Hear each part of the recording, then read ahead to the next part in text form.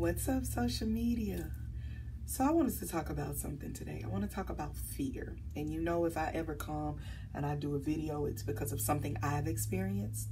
And I always talk from my experiences because I can't help you with anybody else's. I can only help you with mine. And this video is to encourage that person that walks in fear. Nothing to do with Corona. Please know it's not that. But this is fear of self-sabotage. When we can self-sabotage relationships, friendships, marriages, we talk ourselves out of something great because of fear.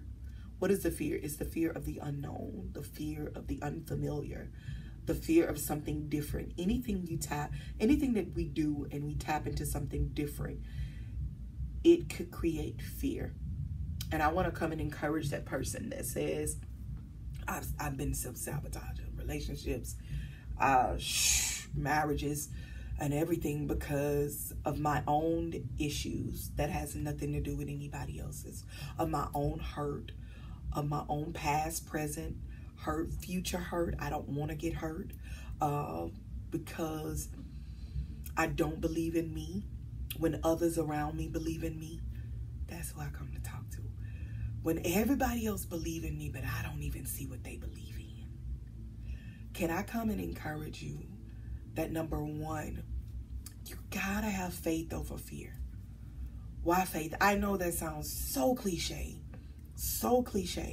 but it's so true. You gotta have enough faith in you to not self-sabotage, and I hope I'm saying this word right, but to where you are talking yourself out of it, out of your own blessings. You're talking yourself out of that relationship. You're talking yourself out of that job because you just told yourself you can't do it. Can we change that self-talk to I am an overcomer. I am marriage material. I am a great friend. I am a loyal friend. I am a winner. I got access to things that no one else has access to because God has given me different access, different keys. Come on, Dr. C. Different keys to this thing. I have the key. I just don't believe in me. That's who this video is for. Believe in you when no one else does. Because your experience is totally different from anybody else's experience. Regardless if they don't understand your experience, there's somebody that is around you, that is connected to you, that understands your experience. And can't nobody tell your experience like you. You don't need nobody else to tell your experience.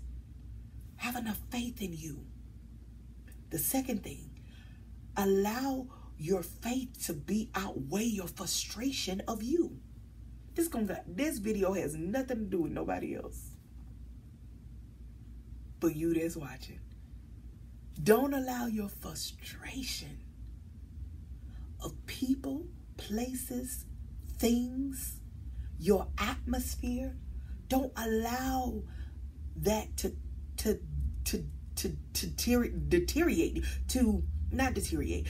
get you to a point to where you just back out because this unfamiliar, like this pain right here I'm going through, I'm on the front line and I feel like I'm on the front line and I get the most blows than anybody. You know why?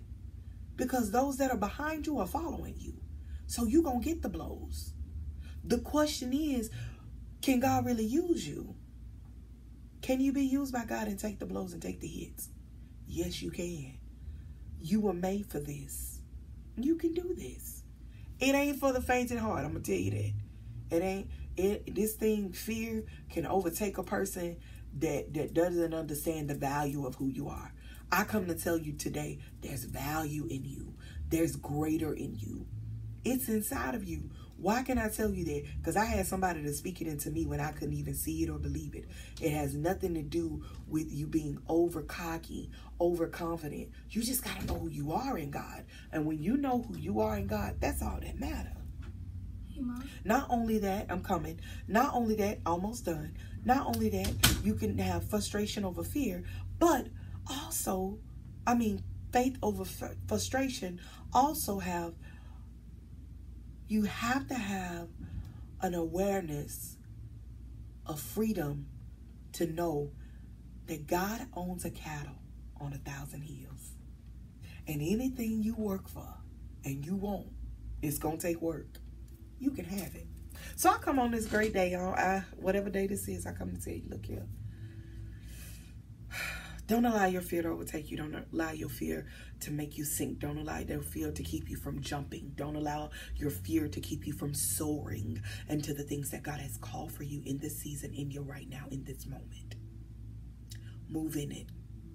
Believe in you. And if nobody else believes in you, Tonya Harden believes in you. And know that you can do it.